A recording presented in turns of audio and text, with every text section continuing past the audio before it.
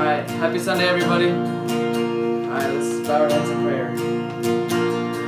Lord Father God, I just want to thank you for this Sunday afternoon that we can just pray for your name in spite of anything that's happening. I pray that you just keep us all safe and constantly looking to you in these dark times. Just continue to work in our hearts as we are waiting throughout the weeks, and in Jesus' name I pray, amen.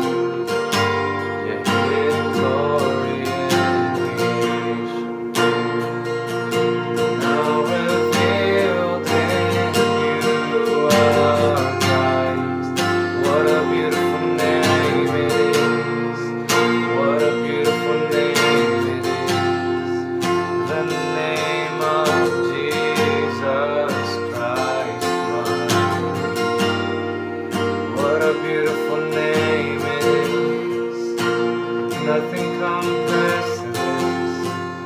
What a beautiful name it is, the name of Jesus.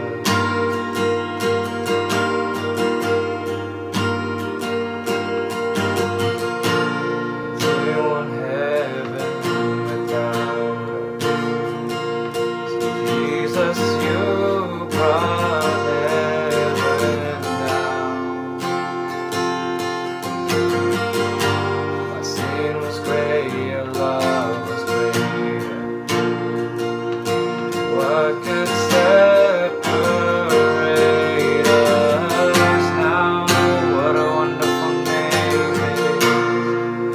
What a wonderful name it is. The name of Jesus Christ, mine. What a wonderful name it is. Nothing compares to this. What a wonderful name it is. The name of Jesus.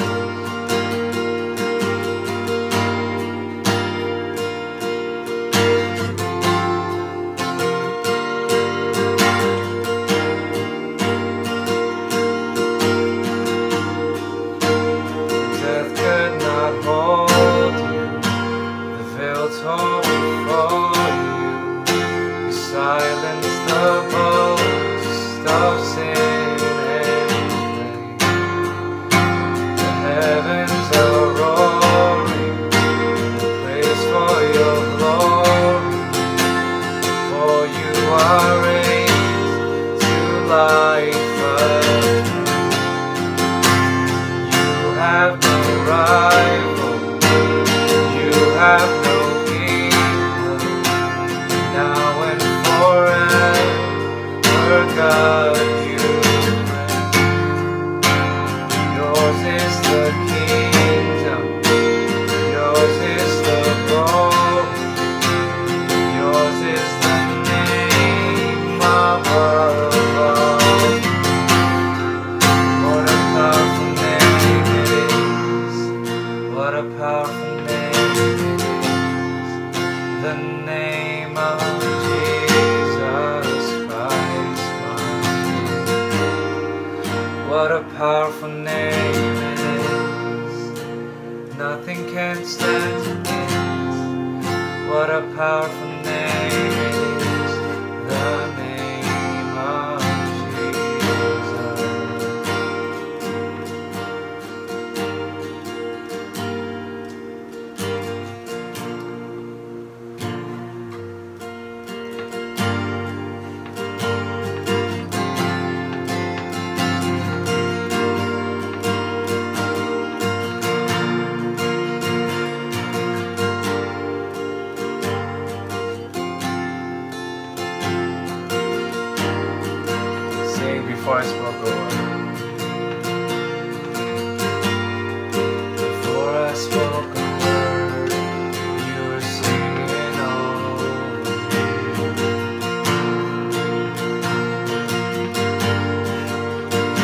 have been so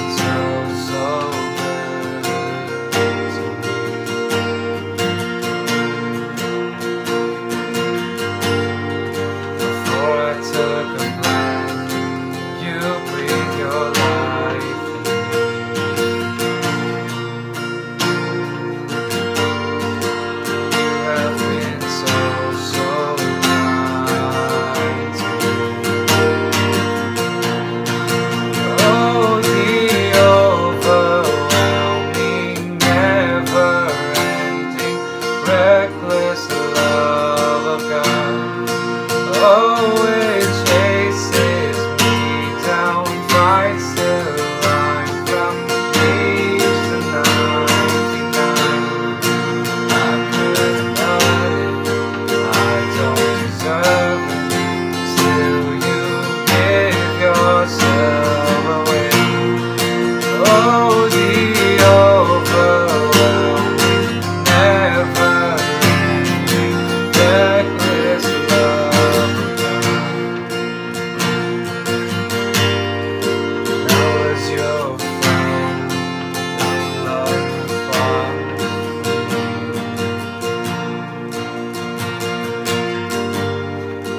you have been so good to me.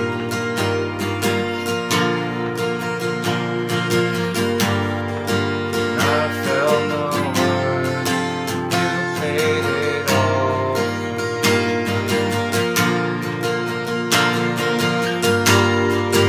You have been so kind. Oh, the overwhelming, never-ending, reckless love of God. Oh, it chases me down, fights till I found peace at 99. I couldn't earn it, I don't deserve it, still you give yourself away. Oh, the overwhelming, never-ending, reckless love of God.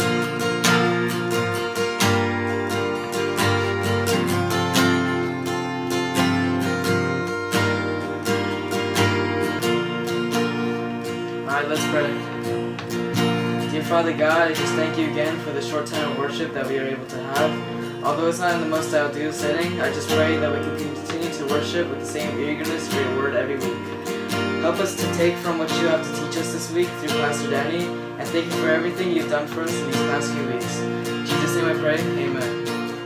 Ethan with your weekly announcements. First announcement I have for you is we'll continue to have FCs every Wednesday through video call until it's safe to meet in homes again.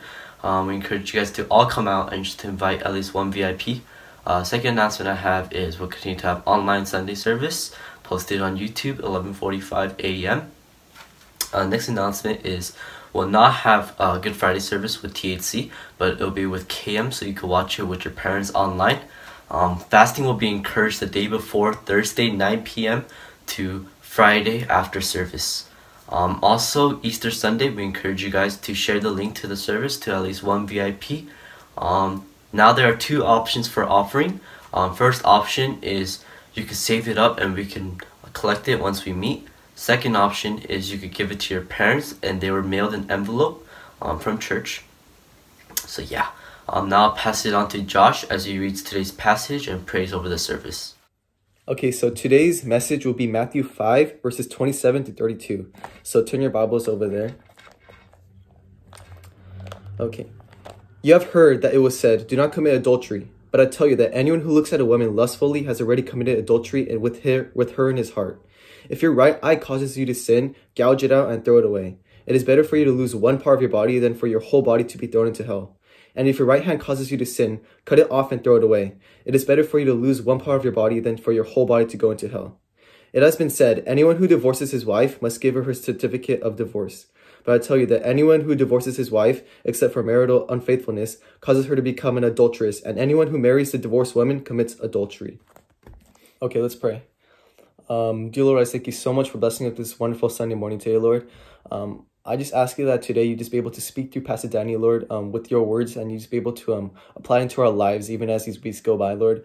I just ask you that you be able to give us strength and courage through these times of dark struggles, maybe whether it be coronavirus or our own daily problems, Lord. I just ask you that even though we're not here physically, Lord, just connect us spiritually and be able to understand this message today, Lord. Thank you so much, and in your name we pray, amen. Hey y'all, today I'm coming from you live from my living room. Well, not live, but recorded from my living room, Danny Studios, from my humble abode. Normally I go to church and I'll record from there usually, but today I decided to stay home and record from here. Today we're going to be continuing with our Sermon on the Mount series. 2 weeks ago, if you remember, I spoke on the message entitled, Anger is Heart Murder. And today I'm going to continue with the same idea. And the title is Lust is Heart Adultery. About a month ago, we just finished our True Love Wait series. I don't know if you guys remember that. Oh, by the way, if you haven't gotten your rings, right, I'm holding on to them for you, and I will get those to you as soon as we're able to meet physically again. But for those of you that do have them, I want you guys to put them up on the screen like this. Come on, I'm waiting. Don't flick me off, but put them up. Ooh, I see a lot of you guys don't have it. But I'm really hoping that, you know, those rings would be a reminder to the commitment that you guys made, and just how we need to guard ourselves against lust, especially this message. And so I'll be going off with a True Love Waits sermon series. A lot of this is going to sound familiar to you all, especially that last message where I talked about guarding our eyes. But this is really, really important for us, especially because I know how the brothers in our ministry struggle. Being a man, I know how this is. You struggle with lust, and even for some of the sisters as well. So yeah, I just wanted to start by letting you guys know a story of something that happened to me. I was at a bookstore called Romans bookstore, and I remember I was going to line to check out. I forgot what I was buying. I think I was buying some books for devos, some Christian books. But I was going, and I almost tripped over some kid that was sitting on the floor. And I looked down at the kid, and I noticed that I'm looking at a Sports Illustrated magazine. I don't know if you guys know that magazine, but it wasn't just any Sports Illustrated. It was the swimsuit edition. And I'm pretty familiar with this swimsuit edition of Sports Illustrated because when I was a kid, maybe about his age, I actually hid this magazine in my drawer, right? And I know that this magazine leaves very little for the imagination. It's pretty provocative. And so this kid, he looks up after me after I almost trip over him, and he realizes that he just got caught and he's embarrassed. You know, his face is turning red, and this is what he says to me. Check this out. He says, I was reading it even though I don't know how to read. I was reading it even though I don't know how to read. And I remember hearing this, and I thought it was so cute, and I was cracking up. I was laughing to myself because he's like, I was reading it even though I don't know how to read. And, you know, I thought it was really cute. His response was really cute. But then I had to take a minute to really think about it. And as I was thinking about it, you know, I realized, man, it's cute until it's no longer cute, right? Maybe it's not a laughing matter. And I was asking myself the question, was this kid just innocently, like, appreciating, like, God's work of art, like the work of God's hands, or was this kid lusting? You know, they say that a kid learns to read around 6 or 7 years of age, but they start lusting even before then. And it really put things into perspective as I was preparing this message, because oftentimes we think that something is innocent, right? We see a little boy and girl holding hands together, and we're like, oh, that's so cute, right? But it's cute and it's innocent until it's no longer cute and innocent. You know, they're going out in junior high school, and then they have a sexual relationship and then one of them leaves the other, leaving them, both of them, scarred for the rest of their lives, right? And we have a tendency to think that as long as we don't act on our temptation, right, then when we're okay, we're safe. No harm, no foul. But Jesus says what seems innocent can be very damaging. What seems to be innocent can cause a lot of hurt and damage and harm. 2 weeks ago, I spoke about hatred being heart murder, right? Because the same seed lies within. And so here Jesus moves from the 6th commandment, you shall not murder, to the 7th commandment, you shall not commit adultery. Continuing on with the same theme, continuing on with the same principle. And Jesus says, just as murder begins with anger, so adultery begins with lust, right? That it's the start, but not just that it begins, but that it's equivalent, that it's like the same thing to Jesus, because the sin is not in the action, but the sin is in the heart. In the 7th commandment, adultery was referred to as actual sexual intercourse with another man's wife. I want to read the passage from Matthew chapter 5, verses 27 and 28. And I want you to listen very carefully to Jesus' words. Pay close attention to the words of Jesus here. Matthew 5, verses 27, 28. Ye have heard that it was said, you shall not commit adultery. But I say to you that everyone who looks at a woman with lustful intent has already committed adultery with her in his heart. Here the word woman can also mean wife. And the word lust is also speaking of covet. Right? So coveting is to strongly desire something that belongs to someone else. Right? Or to engage in an activity which is morally wrong. So Jesus here is not only speaking about the 7th commandment, but he is also speaking of the 10th commandment, you shall not covet your neighbor's wife. David in the Bible, he was a great man of God. In fact, the Bible says that he was called a man after God's own heart, right? Yet, the sin of lust ensnared him and led him to great destruction and pain in his life and in his family. He loses his child on account of this, and his family becomes devastated. And it all starts when from his palace on a rooftop, he saw Bathsheba bathing, right? David could have looked away. He could have turned a blind eye. He could have resisted the temptation. But instead, he continues to look, right? Instead of looking away, he continues to indulge in his lust and imagination. And then it leads him to act out on his lust. He sent for her and slept with her. She became pregnant, right? And then he tries to cover up the sin by having her husband Uriah killed in war, right? So it doesn't appear that David has any remorse for what he's done, okay? That is until God sends his prophet Nathan, right? And so Nathan speaks to David in a very, very clever way, right? He tells him this story.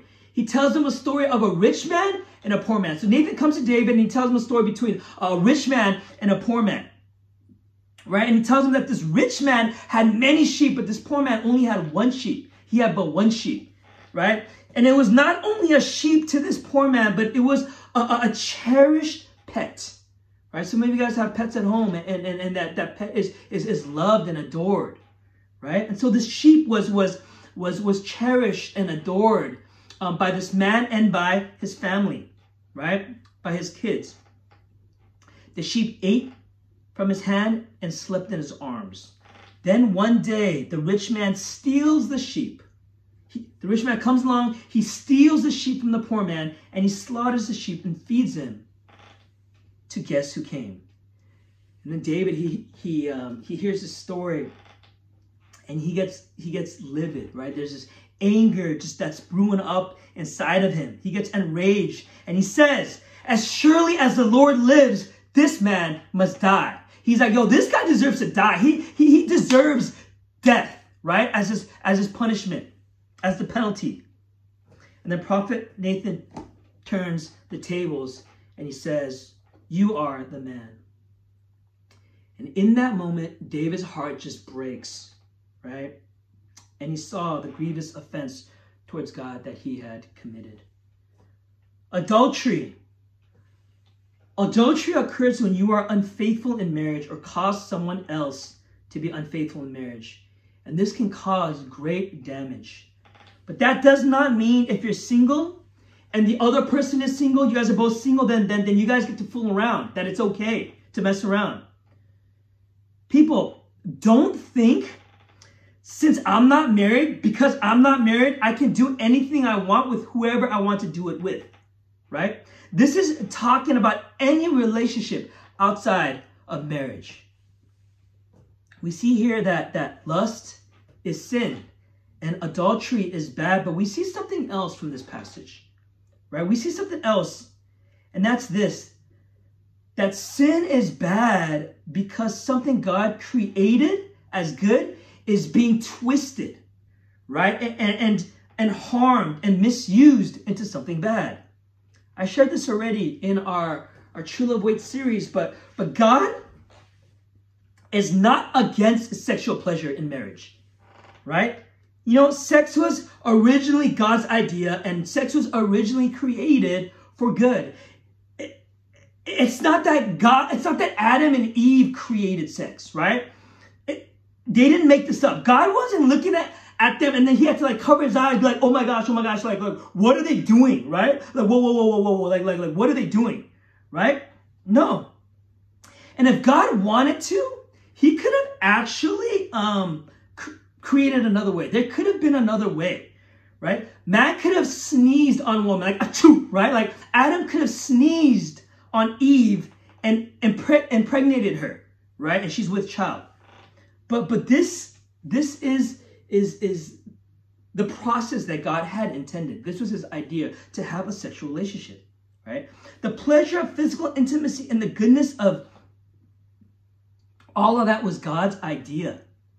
Marriage is about this idea where two become one. Where two become one. Remember, you guys, the formula that I gave you guys in our TLW series, 1 + 1 = 1. So, when we see these high walls, it's because God is guarding what is precious. God's guarding what is precious. Sex is such a beautiful thing, and God calls us to protect it from misuse and abuse. God is preserving something that is precious, honoring marriage. It is a blessing from God within marriage. Life to be born and children to be welcomed into the world. It's such a precious gift, right? In the right context, So when God says, do not commit adultery, that command, it is not to limit or to restrict you. It's to protect you, okay? It's not that God is trying to be a joy killer, right? But it's actually to protect you and to free you to experience love at its human best, okay? At its human best. But we see that Jesus expands on these walls. He makes these walls even higher, right? And he makes it seemingly impossible to keep. But we have to understand that this too is out of love. You see, Jesus knew God's heart and the love that he had for his people, right? So this too, when Jesus extends the walls, he expands the walls and gives us these commands, this too is out of love. It's out of the heart that Jesus knows God has for his people. So lusting after another woman or man that is not your husband or wife is adultery, and it is wrong. And I want to make this clear that it doesn't mean that you can't think that someone is good looking, that you can't appreciate someone else's looks, right? You can't appreciate someone being beautiful. That's not what it means. You know, I go to the gym and sometimes I'll see a guy and I'll be like, man, that guy he's got a good physique. We don't say it like that, but like the guy's swole, right? He's yoked, he's cut up, he's jacked, right? You know, I appreciate good looking people, okay? Probably because I'm one myself. I'm just kidding, but It's not lust. It's not lust to think someone is good looking or pretty. It's totally natural, right? Lust is not to look at someone and find them attractive. But there is a difference. I want to tell you that there is a difference between looking and lusting. And we know this. We know that there is a difference between looking and lusting. Attraction to the opposite gender is natural, right? It's not wrong. In fact, it's normal. But what are you going to do with that thought, right? Are you going to just continue to look and have this lingering look, right? And even undress them in our imagination, right? And have these lustful thoughts and use them as fuel for our sexual imagination, right? Because that is when you cross over from looking to lusting. It is when you begin to undress a person with your eyes and begin fantasizing about them in your imagination that it becomes wrong. Wanting to have sex with her or him, right? Lust is sexual desire minus honor and holiness. It is when you dishonor the person and dishonor God that the appreciation of attraction has become lust. Seeing a person as a sexual object for your own satisfaction. And that is why pornography is so destroying. You guys, it's so destroying to the heart. Because it turns a person into an object of someone's craving, right? You know, males, they objectify women as some kind of object, sexualized object. You know, there's a quote, and it goes something like this: sow a thought, reap an action. Sow an action, reap a habit. Sow a habit, reap a character. Sow a character, reap a destiny. It all starts with a thought. Brothers, I want to tell you that you need to stop looking at women as sexual objects. Sisters, I really want to warn you to be careful in how you dress. Dress modestly, right? Have modesty and respect for yourself. But also do it so that you don't stumble others, so you don't stumble men.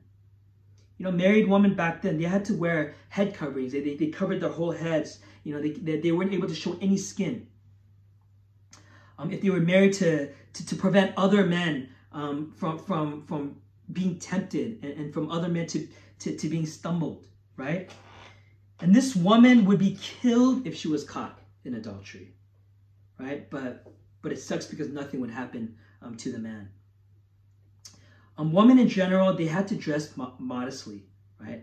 But especially married women. It's nothing like you see today with leggings and some of these other clothes. You guys, sometimes, if I can be honest, I go to the gym and I'm just like, what is that girl wearing? It's crazy, right?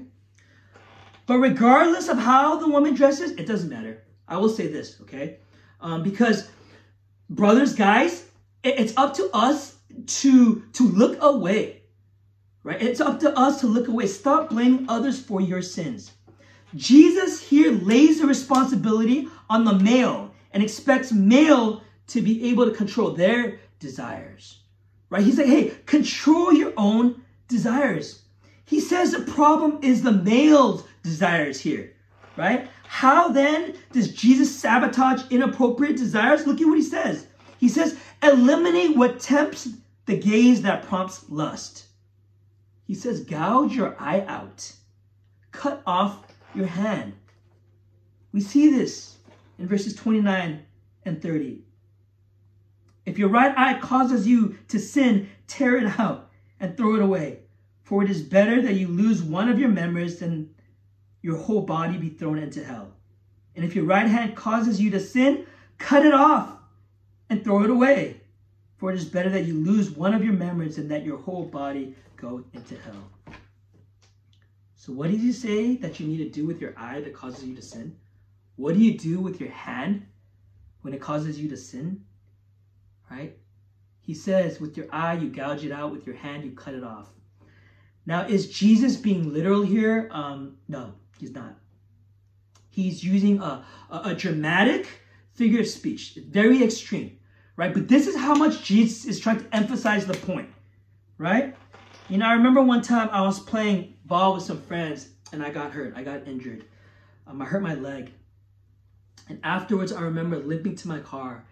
And I remember thinking to myself that we have a tendency to take our body parts for granted, right? Because I was walking to my car and it was really difficult. And I'm like, man, I take my body parts for granted. But Jesus is saying here, do not take the sin of your heart for granted.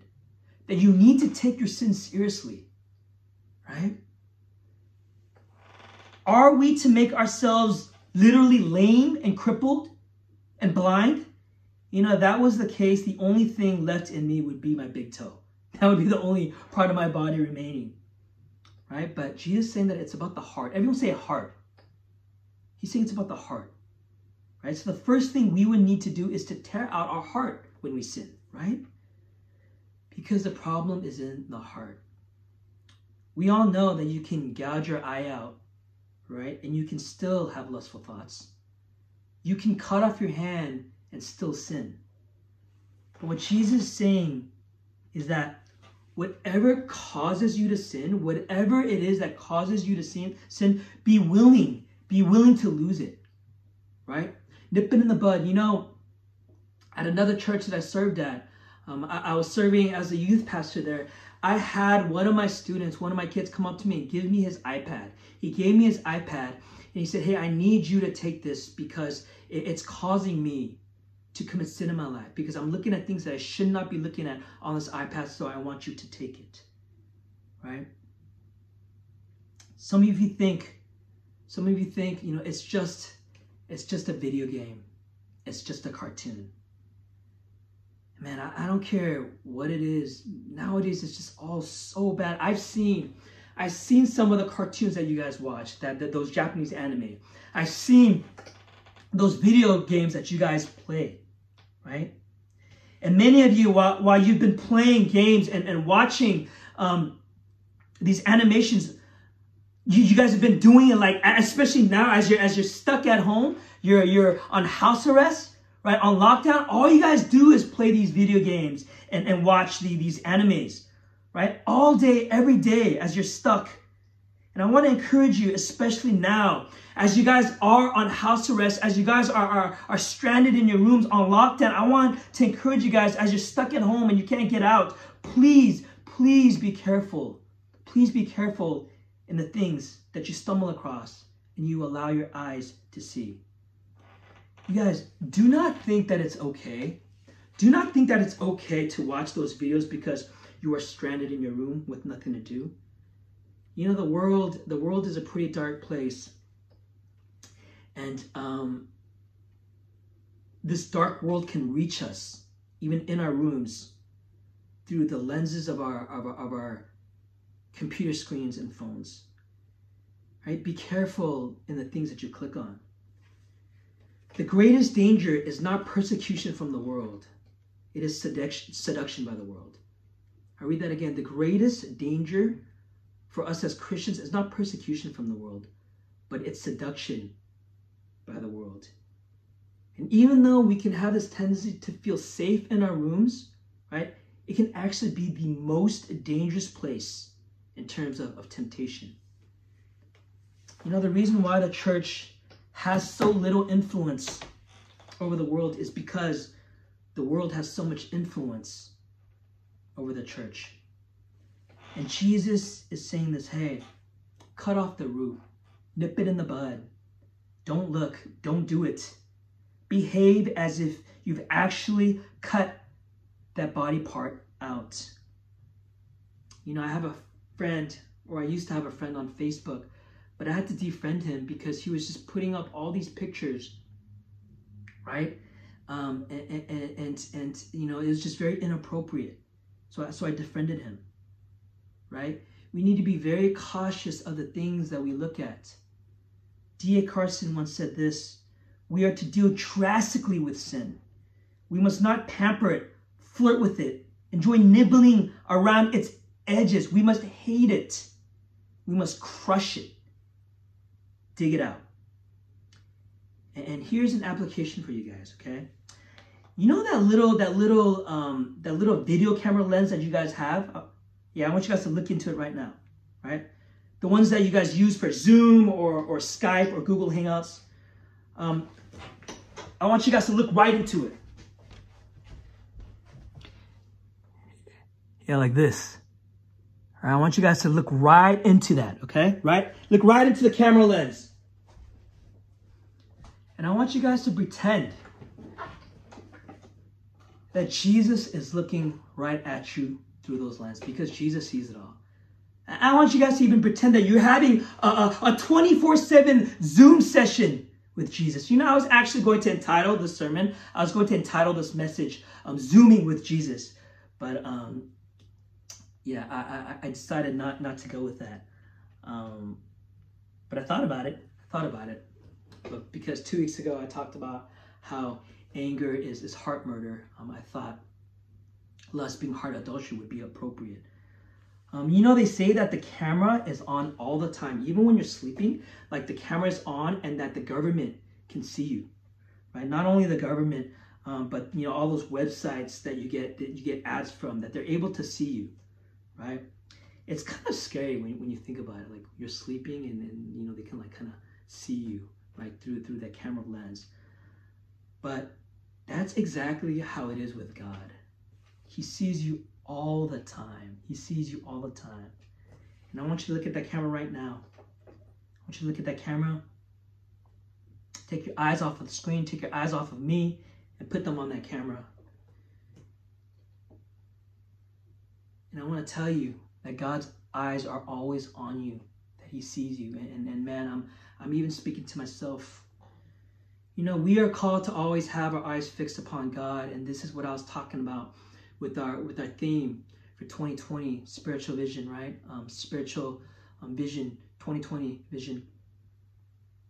But even when you take your eyes off of God, I want to remind you that his eyes are still on you. He sees you. His eyes are always on you because he cares for you and he loves you. God does not want us to ruin our lives in Gehenna. Remember 2 weeks ago? I shared that with you. You guys, and that's what sin does. It ruins our lives, and God does not want us to do that to ourselves. Do you guys know how an Eskimo kills a wolf? What the Eskimo will do is he'll put the sword in the snow. Sword, right? The sword in the snow with the blade up, and he'll put some animal blood on it, and it'll freeze. And then the wolf will come along. The wolf will smell the blood on the blade. And you'll begin to lick it, right? And he keeps licking and licking because it tastes so good. And he's licking, and he doesn't even know that the blood that he's tasting is his own blood, right? That he's licking his own blood. And eventually he'll bleed to death. You know, we pleasure our sinful desires of the flesh, and all it does is ruin us, right? That is what sin and its temptation is. We think that we're compromising our relationship with God for something better, right? But you know, there isn't a single person in the history of this world that has made this exchange and has been better for it. There isn't a single person that's made this exchange and is thankful for it, right? It always leads to remorse and to regret.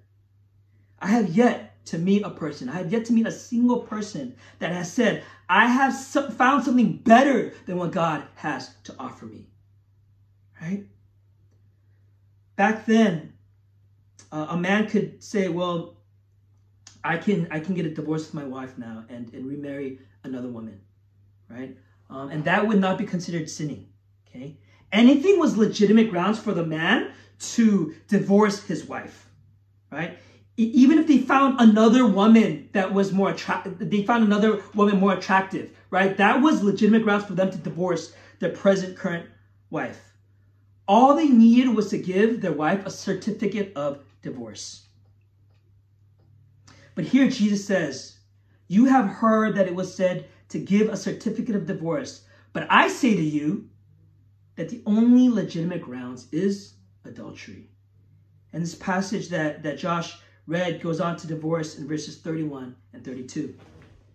Matthew 5, verses 31 to 32 says, "It was also said, whoever divorces his wife, let him give her a certificate of divorce. But I say to you that everyone who divorces his wife, except on the ground of sexual immorality, makes her commit adultery. And whoever marries a divorced woman commits adultery." So once again, he puts this on the man. And, I know that divorce is a sensitive topic for many people. And this is why this is a very difficult passage to speak on. But I do want to touch on this with sensitivity because of the significance that it has to do with the first part.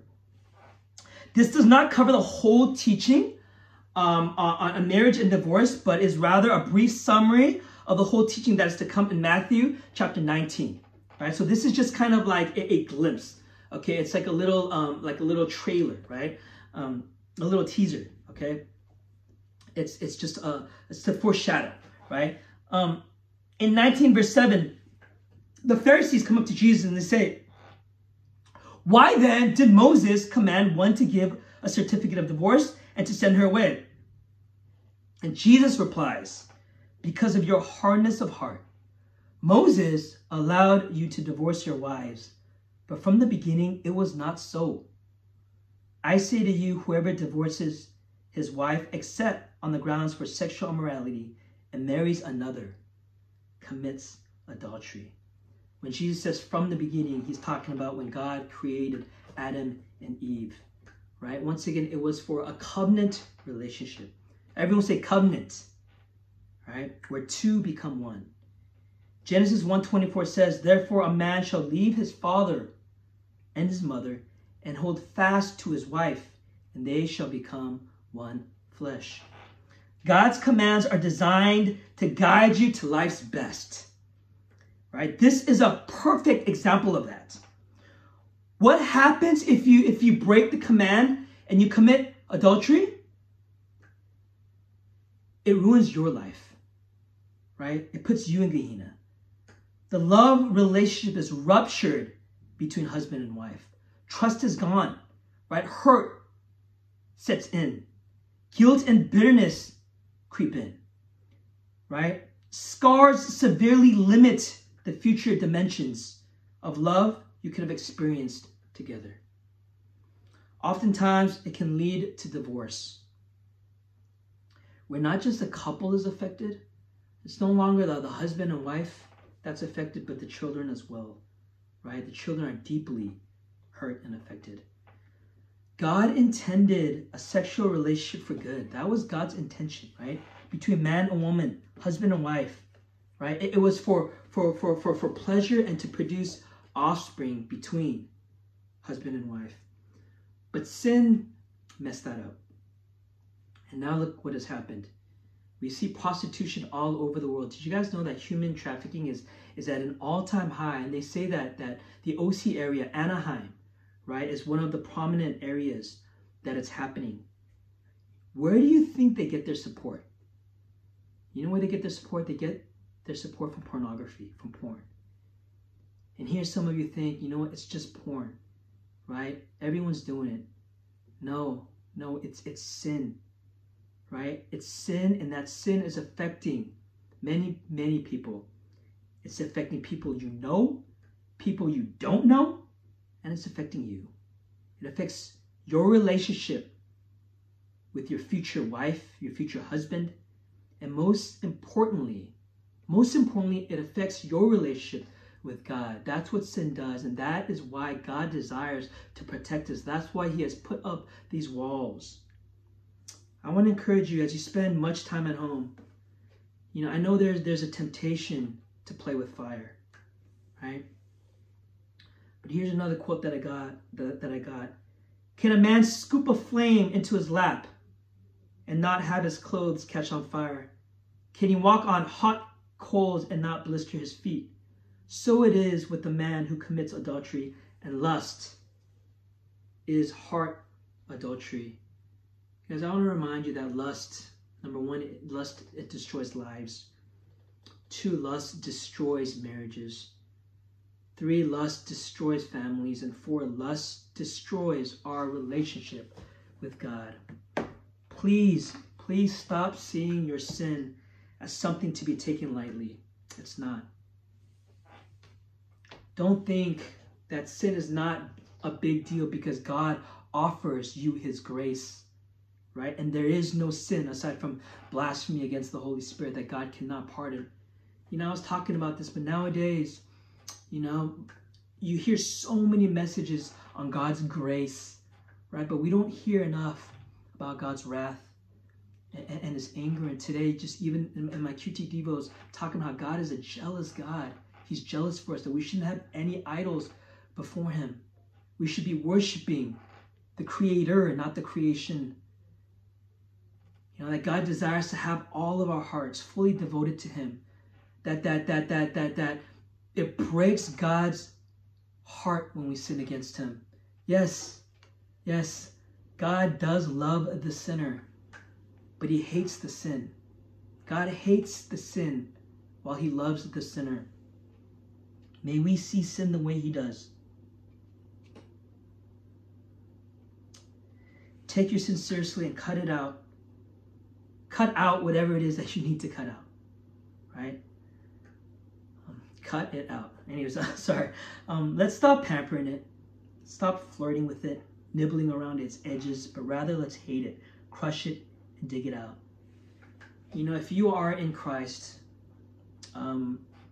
sin cannot keep you out of heaven, right? God is just a God full of grace. But I do want to tell you and let you know that sin does have its consequences here on earth. Sin can keep you out of God's best plans for you. And sin can send you to Gehenna. You know, if we are in Christ, sin might not send us to eternal hell, but it can send us to hell on earth. It can send us to Gehenna. Be careful. Be careful in the way you live your life.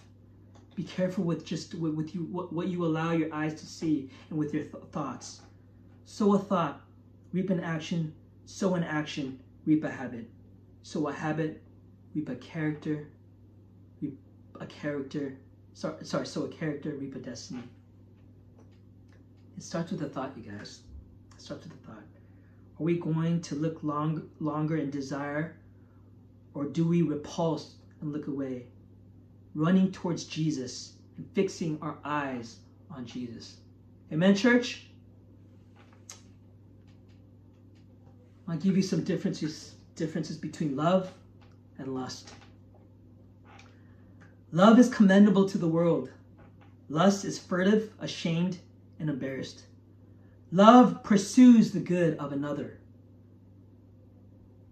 with self-control, concern, reason, and patience. Lust pursues its own gratification, impatient of any control, immune to reason. Love thrives on candlelight and conversations. Lust is equally happy in a doorway or a taxi. And its conversation is made of animal grunts and cries. Love is individual.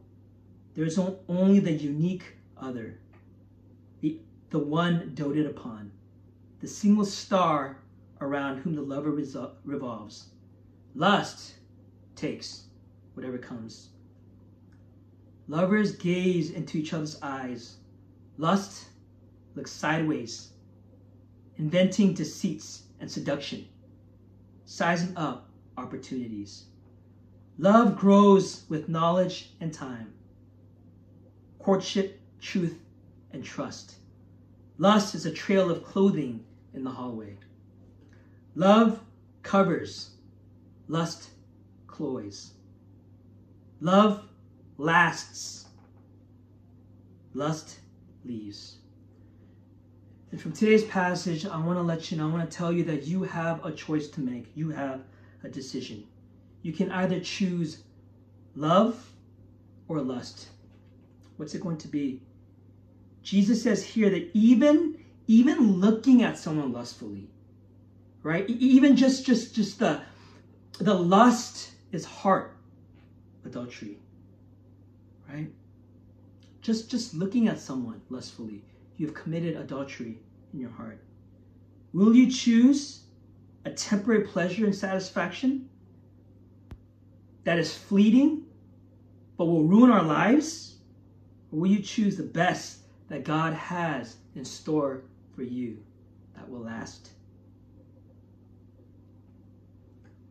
Let's pray.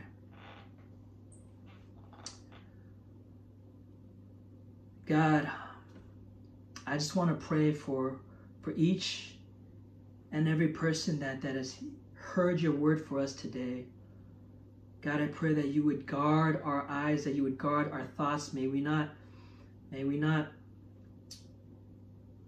pamper the thoughts in our minds. May we not play with temptation. But I pray that, God, we would really just cut the root of the sin in our lives. As you tell us, if our eye causes us to sin, to gouge it out. If our hand causes us to sin, to cut it off. God, I pray that we would really just be conscious and aware of how sin even starts in our hearts, and that we would really be quick to nip it in the bud, that we would be quick to cut it off at its roots, oh God, so that we can live lives that are honoring and pleasing and glorifying to you. Father God, I know the situation for many of us, we're stuck at home on lockdown, we're on house arrest, God, and we get a little antsy. We've got all this pent up, just frustration and stuff, and there's that temptation to look at things, watch things that we should not be looking at. Father God, I pray that you would really keep us strong from temptation. God, I pray that it would allow us to come running to you, God, and just remind us that, God, your eyes are constantly upon us, not to just to find mistakes in us and to just rebuke us and correct us and scold us. But your eyes are gazed upon us because you love us so much, and you desire to protect us, because you know the consequence of sin and how much it ruins our lives and how much it destroys us and affects our relationship with you. So Father God, I pray that, God, you would help us, God. Help us to say no to sin. And God, that we would say yes to you and to your word and to your ways, that we would live lives that are honoring, pleasing, and glorifying to you. Father God, many of us, we made this commitment at the end of the True Love Wait series. Father God, I pray that you would continue to remind us of that commitment, that covenant that we made. Hold us accountable, oh God. Father God, we desire, God, to be people that live lives that are pleasing and honoring to you, that we would not follow the patterns of this world, but that we would be set apart, oh God. God, we want to honor you. We want to bring you glory. Help us to do so. In Jesus' name I pray. I cast my mind to Calvary, where Jesus bled and died for me. I see his wounds, his hands, his feet, my Savior on that mercy tree.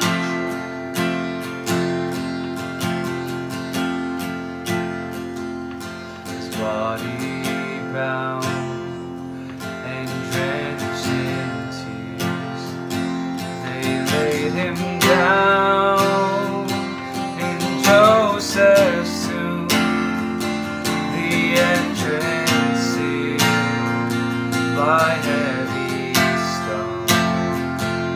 Messiah stood and all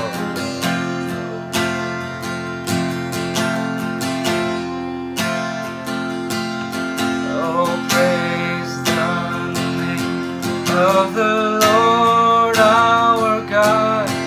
Oh, praise his name forevermore. For endless days we will sing your praise.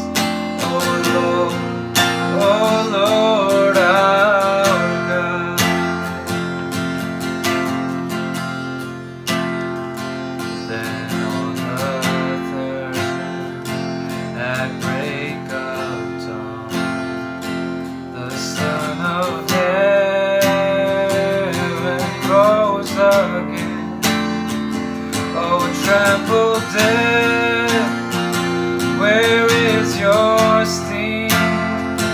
The angels roar for Christ the King.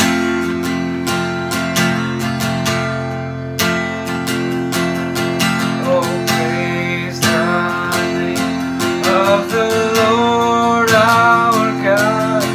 Oh, praise His name forevermore. For endless days we will sing your praise, oh Lord our God.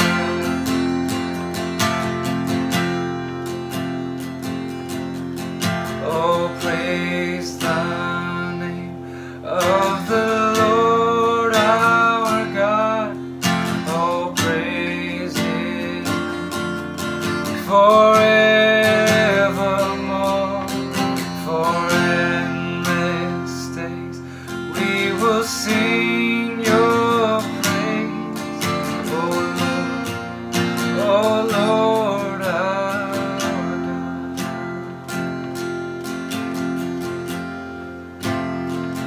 We shall return in robes of white.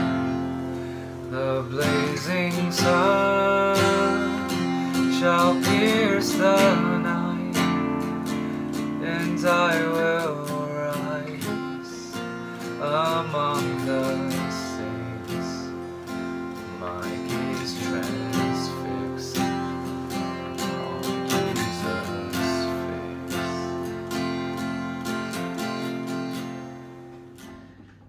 Thank you for that response song and leading us into a time of worship. I'm going to close us with the benediction. If you guys would just open up your hands with palms up like this. Speaking of palms, next week, today is Palm Sunday, and next week is Easter. And before that, we have Good Friday, and Good Friday service will be joined together with a KM with our parents. So it's going to be family style worship. We will be taking part in communion together on Good Friday. But before that, Thursday 9 p.m. we will begin our fast, and we'll be going on through Friday 9 p.m. So for 24 hours we're going to be fasting. And I want to really encourage you guys during that time of fasting to be praying against this coronavirus. I've been on my hands and knees, and man, I just really want this to be done and over with. And so just join me in prayer. Let's really pray for this to just come to an end, and for God's safety and His protection upon His people, especially those that are fighting this on the front lines, those healthcare workers. And let's just really come together and spend some time praying. But also this week, as it's Passion Week, I want to encourage you guys to really just reflect upon Jesus' last week before he goes to the cross, before he's nailed to the cross for our sins. And we do know that the resurrection is coming on Easter Sunday. So I'm excited for that message that's going to be next week. Please invite your VIPs to come out. Send them the link to hear God's word. And I'm excited for that word. So be on the lookout for that plug, for that video, and send it to a VIP friend. All right, open up your hands for the benediction. I want to do things a little bit differently today. May the Lord bless you and keep you. May the Lord make His face shine upon you and be gracious to you. And all God's people say, amen. THCYG, Home Church YG, love y'all.